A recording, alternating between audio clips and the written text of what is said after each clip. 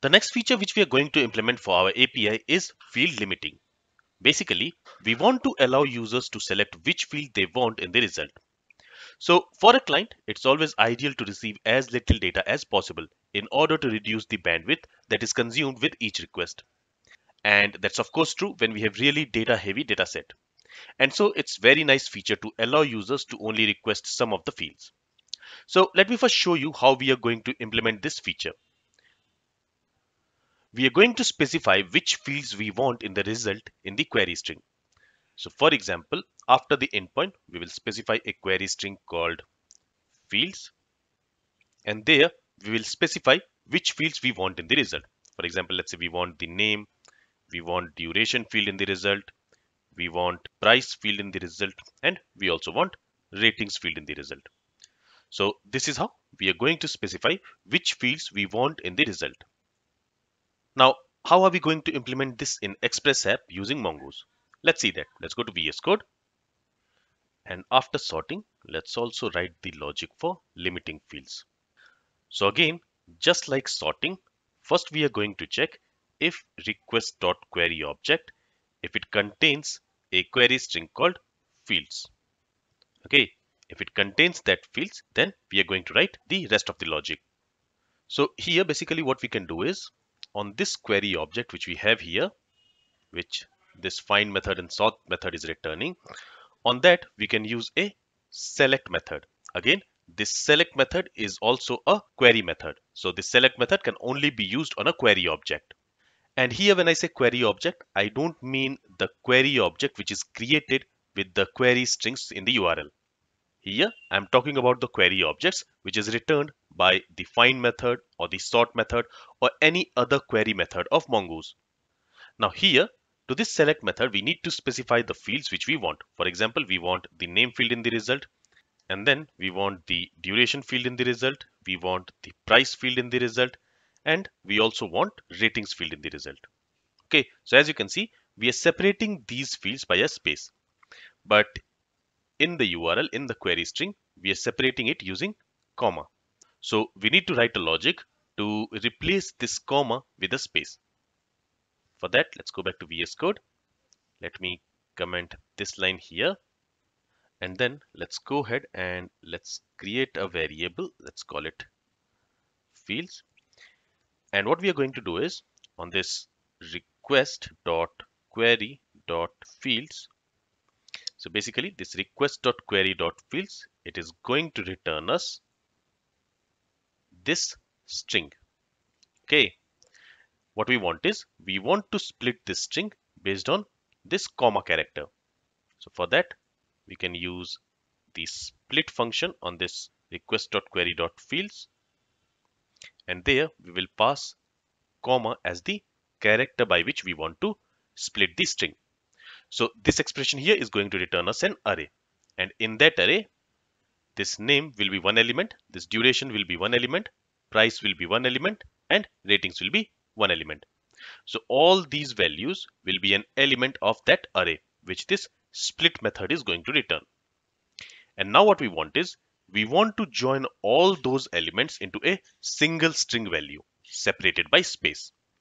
For that, we are going to use join method, and there we are going to pass the delimiter as space. So whatever element we have inside the array which this expression is going to return, we want to join those elements into a single value, into a single string separated by spaces.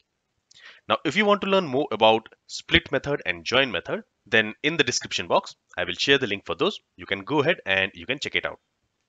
All right, now all we need to do is we need to say query.select, and there we need to pass this fields. Let me also go ahead and let me use console.log statement, and let's log this fields. Okay. And here we are going to assign the result, the query object returned by this statement, back to query object. Okay, with this, let's save the changes. Let's go to Postman. And here, let me simply go ahead and let me make a request. So here we have specified this fields query string, and to that we are assigning these values. Now if I click on the send button, here we have an error and it says cannot read properties of undefined.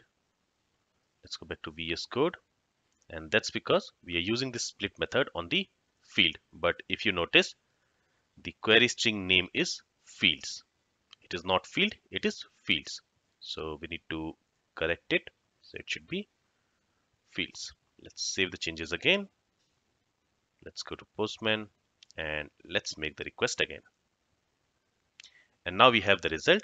And in the result, you can see that now we have only name, duration, rating, and price field for each of the movie object. This ID will be there by default. You cannot exclude it. And if I go to VS Code, there you can also see the fields variable. So it is basically storing a string, and in that string we have this name, duration, price, and ratings separated by spaces. Okay, and this feature of selecting only some selected fields is called as projection in MongoDB. All right, now if the user do not specify this fields query string, in that case, it should return all the movie objects with all the fields. Now, from all these fields, what we want is we want to exclude this underscore underscore v, because this underscore underscore v, it is used by MongoDB internally. We are not going to use this property. So we don't want to return this property in the result. So if the user has not specified any fields query string, in that case, we want to return the movie object with all the fields except this underscore underscore v. So we are also going to specify a default field limit. So let's go to VS Code, and there after this if statement, let me also add an else. And there we want to specify that if the user has not specified any fields query string, in that case, in the result, we want to have all the fields except underscore underscore v. And doing that is very simple. So let me go ahead and let me copy this line of code from here. Let's paste it here. And to this select method, we will specify the field which we don't want in the result. So we don't want underscore underscore v. Now, in order to tell that we want to exclude this underscore underscore v field from the result, before this, we also need to use this minus sign. So now if I go ahead and if I save the changes, if I go to Postman, and there, now if I make a request, here you see we have not specified the fields query string. So if I make a request here, we should have all the movie objects with all the fields except underscore underscore v. So now you can see that we don't have the underscore underscore v field in the result. All right. So if you want to exclude a field, you can use this minus before that field. And we can also use this minus in front of a query string to exclude a field. For example, if I go to Postman, and here let's specify the fields query string. Okay, so let's say in the result, we don't want the duration and ratings field. So here, let's remove this name from here. We want to exclude the duration field from the result. Let's also remove the price field from here. And we also want to exclude the ratings field. So if you notice, in front of both of these fields, I have specified minus. That means in the result, we want to exclude these fields. So if I click on the send button, now in the result, you will not see duration or ratings field. Okay. So from the query string also, if you use this minus sign in front of the field, that will be excluded. But keep in mind that to this fields, when you're specifying the fields which you want to include or exclude, you can either specify only those fields which you want to include, or you can specify only those fields which you want to exclude.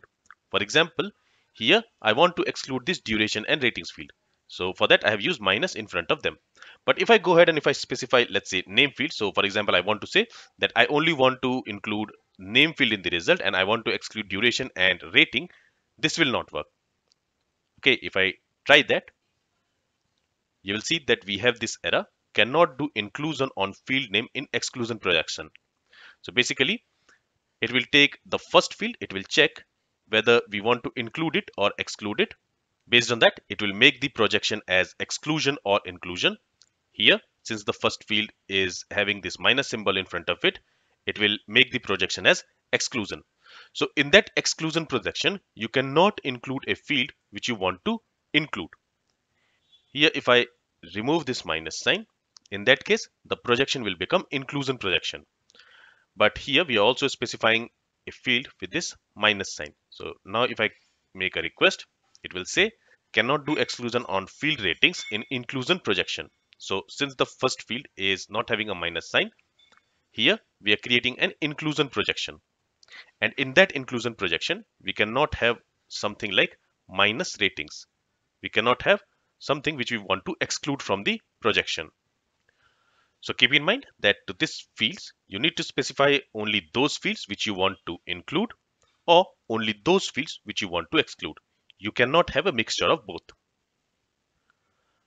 Alright, now at last, I also want to show you that a field can also be excluded from the result using schema.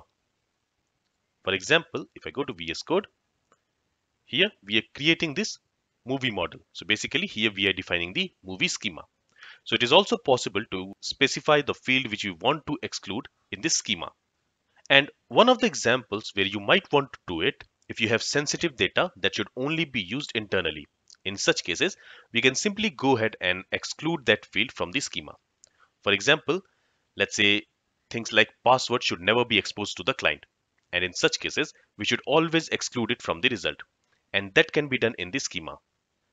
In this movie schema, we might not want to show the user when the movie object was created. So if I scroll down, here somewhere we have the created at property. Here we have this created at property. So this created at property we might not want to show to the user. So in this case, we want to hide this field from the result. And doing that is very simple. All we have to do is here we need to specify another property called select, and here we can set it to false. And that's it. Let me go ahead and let me save the changes. Let's go to Postman, and there let me remove this query string from here. So now if I go ahead and if I make a request, we should have all the movies in the response, and in there you will see that the created at field is not shown in the result. Okay, you see created at field is not shown in the result.